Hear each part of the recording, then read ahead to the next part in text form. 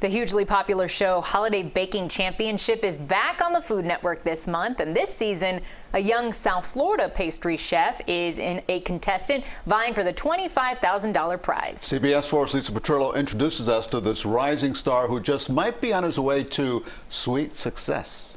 And I just took them out of the oven, and they're a little golden brown, I would like to say, just a little. It was this home video the 23-year-old Miami-based pastry chef Lorenzo Delgado submitted to the Food Network for a chance to be on their hit show Holiday Baking Championship, now in its 7th season. My mom thought it was a scam. She's like, don't reply. You know how moms are. So I was like, no, I'm gonna go for it. And it ended up being legit. I flew out to California and just did the show, and it's been such a great experience. So I got maple pecan.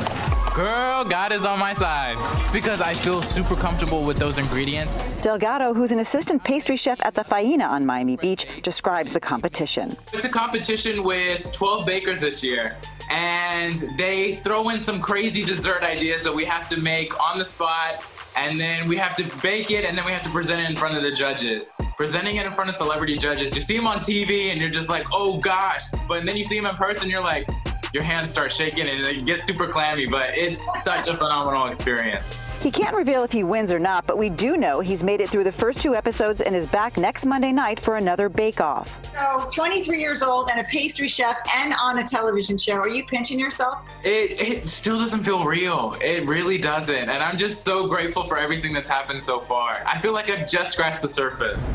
Delgado gave us a quick and easy holiday baking idea on our Zoom call: mini macaroons filled with pumpkin spice buttercream. Anybody can do this at home. You can literally use this with peanut butter, chocolate spread, hazelnut spread. Like literally you can do this with anything. And if you guys don't feel like making macaroons, of course you guys can go and buy them at the store and cheat, because trust me, I have one of those days too. See the size of that? That's what you kind of want, because you want to bite into it and you want to make sure that you're getting everything, all the elements. You want to make sure you're getting that crunch, the creaminess, and everything that goes with the macaroon. This is kind of what you're looking for. You want it kind of like a thick hamburger. Like it looks like a little colorful hamburger. Then the face. Like you can do literally any face. You can do a sad face, you can do a happy face, whatever you're kind of feeling in the vibe. And make sure you use edible marker. Do not use permanent marker, guys. Don't mix it up. And that's the one fun thing about pastry. You can get as creative as you want to because there's no rules.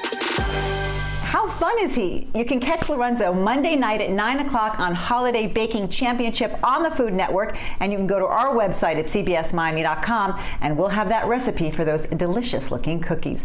Go Lorenzo! I'm Lisa Petrillo, CBS 4 News.